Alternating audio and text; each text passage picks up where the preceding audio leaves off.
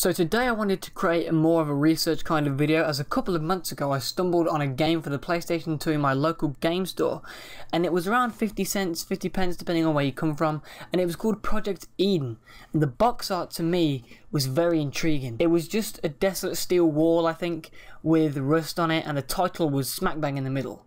Project Eden. And for such a cheap price I thought I might as well give it a go, and I was in a stream of collecting PS2 games at the time, so I felt like this could be a hidden gem to add to my collection. When you first load up the game, you see an opening sequence that for a PS2 game is fairly well done. It conveys the corrupt ghost town and ambience I think they were going for, so I'm going to shut up and let you watch the rest of this clip.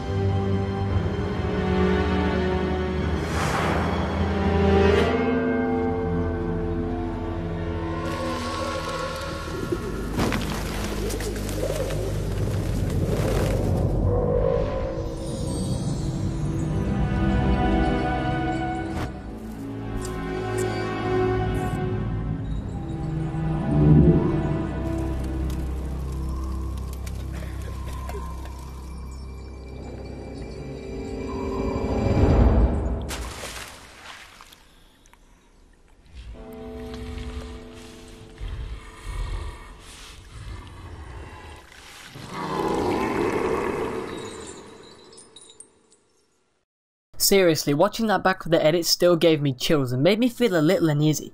Honestly, the intro is perfect, and I feel like it gives just enough to draw you in without being too vague, so you can spark your own curiosity about the game and what you're going to have to encounter on your adventure. But the story's not what I'm covering today. As I had such a good time with this game, I really wanted to know more about it, and this video is about the research that I did on the PS2 hidden gem known simply as Project Eden.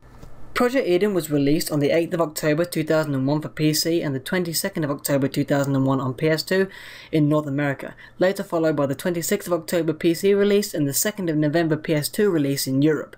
A Dreamcast version of the game was planned but was later cancelled during the development stages.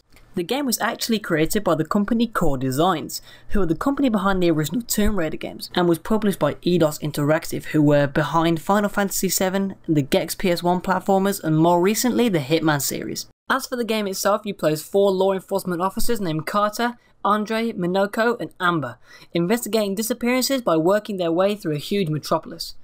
This game has you flick between the 4 agents while solving puzzles which get progressively more brain crunching and difficult as you progress. You can play with up to 4 players multiplayer, which sees you each control one of the squad members as you use their unique abilities to progress through the game. Carter's ability is interviewing suspects and opening specially locked doors.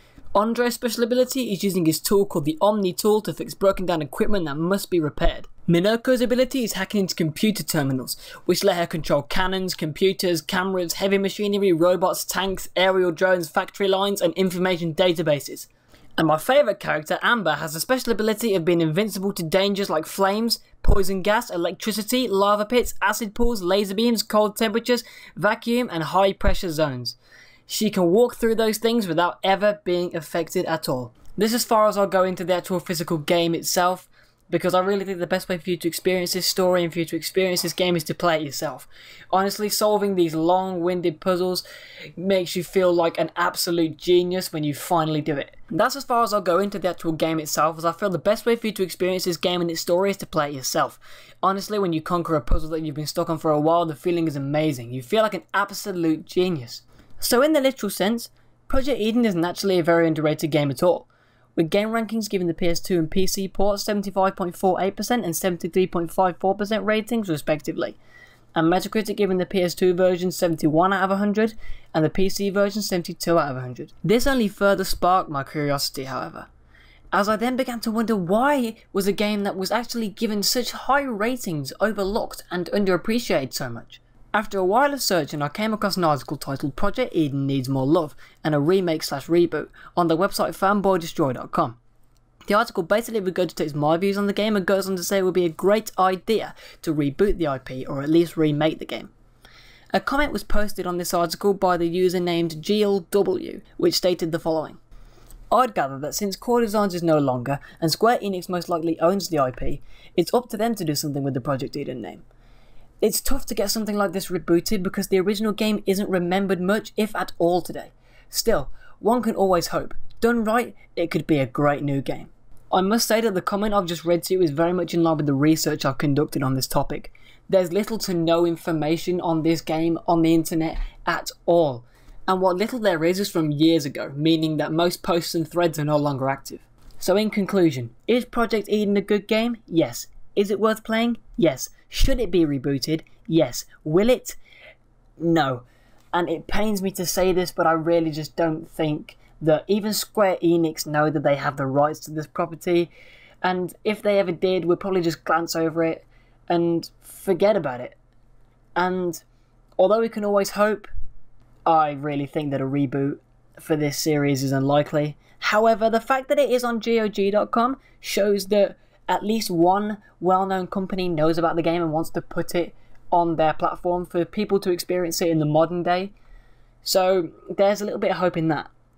But as of right now, I feel like the only way that you can play Project Eden, and you'll ever be able to play Project Eden, is in the original game. And may I just say now, in the middle of my research, I've just seen that this game's actually still on sale for PC at GOG.com. And at the time of making this video, the price of the game is £1.09. That's £1.09. You should definitely pick this up for Windows if you're really intrigued to play this game. At such a cheap price, it's an absolute steal, and I'm sure you'll love it if you love action-adventure games and puzzle-solving games. Right, I must say, if you've taken the time out of your day to watch this video, I'm ever so grateful. This is my first video on YouTube since I've decided to restart this channel, and it's actually my first attempt at doing a fully scripted video, and I really think that the amount of work that I've pumped into it, I've really spent about 2 days doing this video non-stop, and I'm happy with how it's come out. So I think I'm probably going to do more of these because it's something I'm really interested in doing.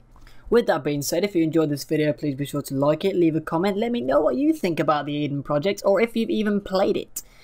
And let me know that you want more of these videos by hitting the subscribe button. That really means so much to me, and see ya.